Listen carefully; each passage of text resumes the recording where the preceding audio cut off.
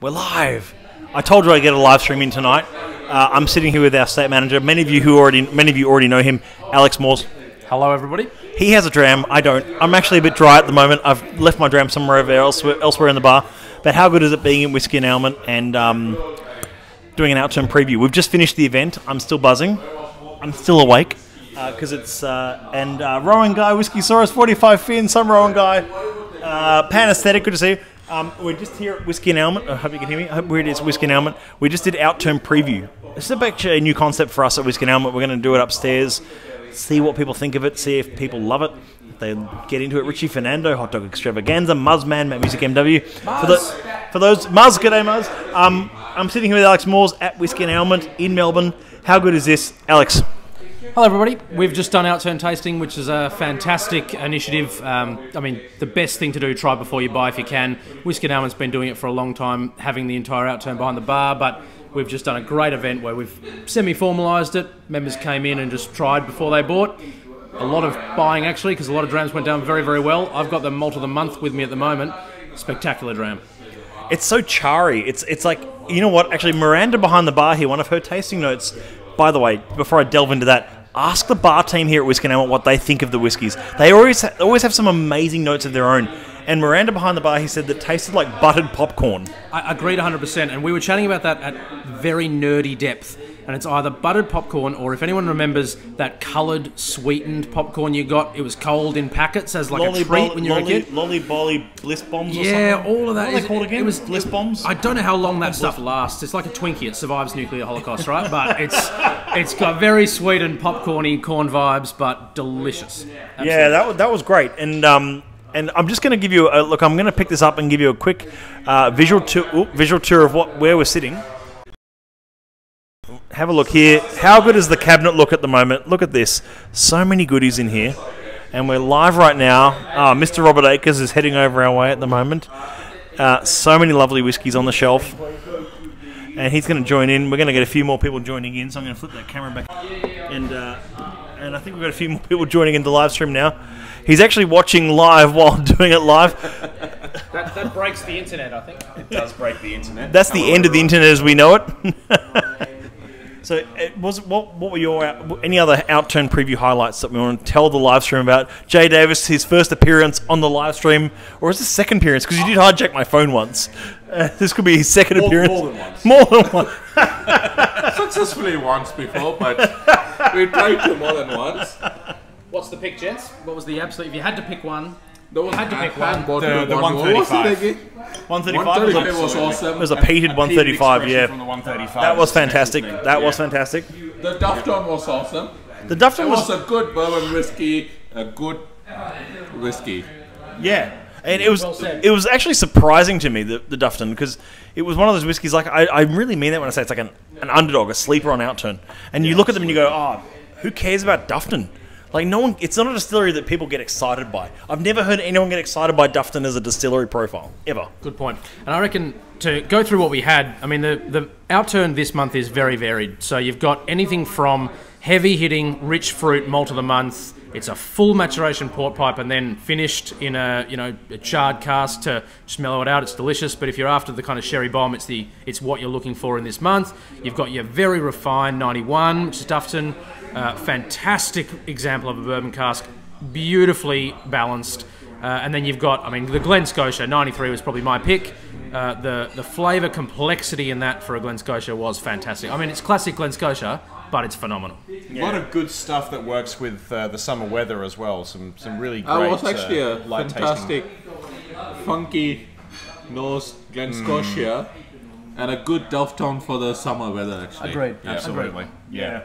I'm tempted to get one of those Glen Scotias for myself. I almost have a standing order for the 93s because they're such good, just good dramming whiskies that you can introduce people to the Campbelltown region with as well.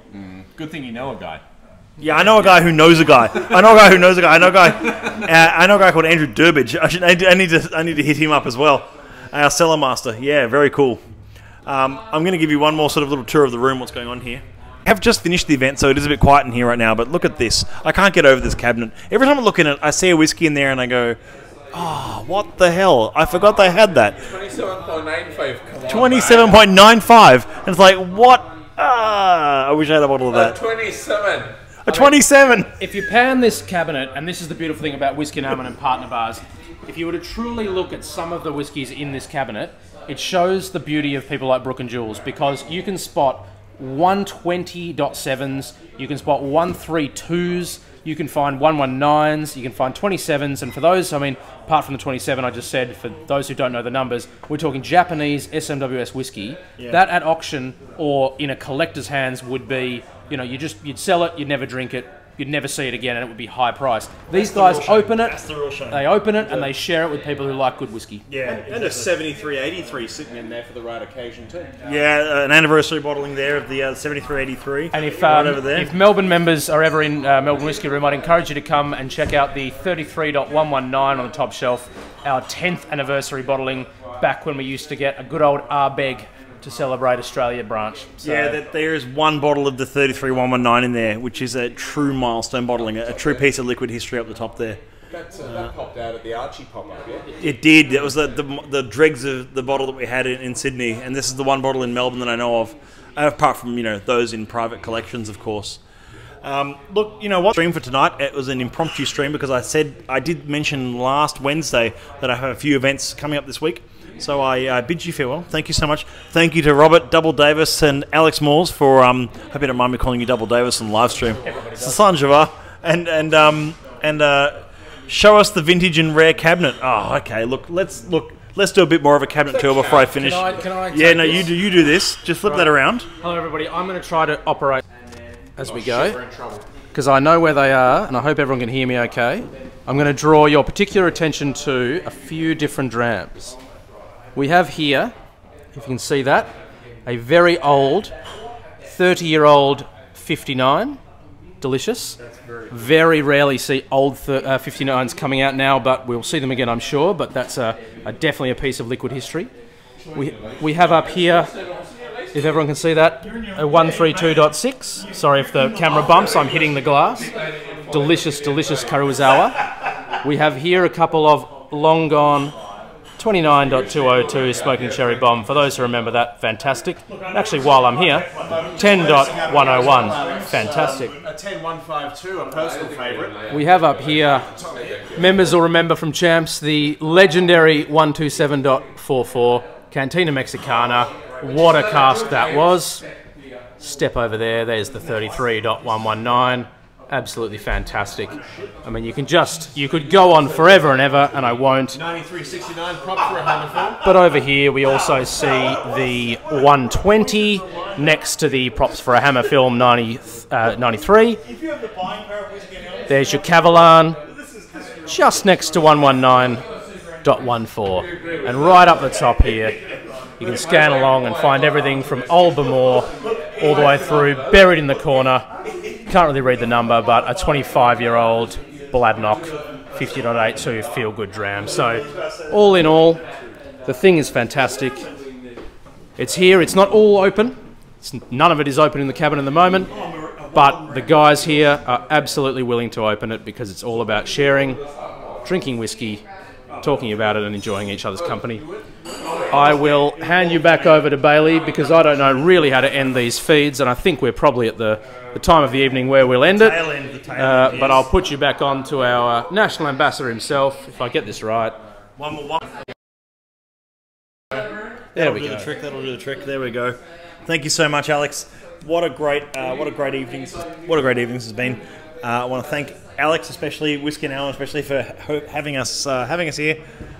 Miranda, of course, who's been in looking after us tonight. A wild Miranda appears.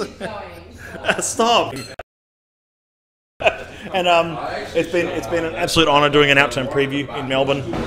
Dramon Gents says, Muzzman, thanks, that's awesome. Richie says, time for drams, says Robert Akers, of course. Keep it good, fellas. Thank you, Liam. It's a pleasure as always. We'll see you tomorrow night at the tomorrow night I think it's a normal kind of night. I'll see how we go. Thanks, guys. I'll see you soon. Cheers.